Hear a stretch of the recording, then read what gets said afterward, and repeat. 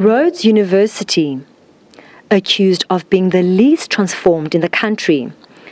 Students argue it's not reflective of a democratic society.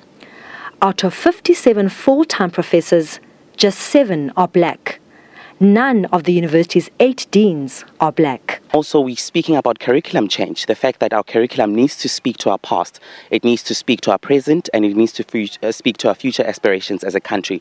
The fact that we're not learning about the likes of Steve Biko in sociology, for instance, or the fact that we're not learning about Oliver Tambo in politics is a major problem. A sensitive debate that's divided the student body. I'm against it. I think it's a waste of funds, and I don't think it will bring any real change, just a superficial change on the outside.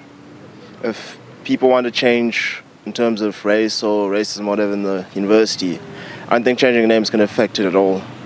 Our stance in this is that as much as we are saying that the Rhodes name change must change, the Rhodes name must change, we are also saying during this process, let us work in transformation. This is why now you find us trying to find a place for students who don't have a VAC accommodation. That's a part of transformation in that way. The university says the issue of the name change is being discussed. I really appreciate they are raising important and uncomfortable issues. That's what a university is about, raising important and uncomfortable spaces. And for me, what is happening at UCT and Rhodes is something that should happen right across the country and in every institution of higher learning.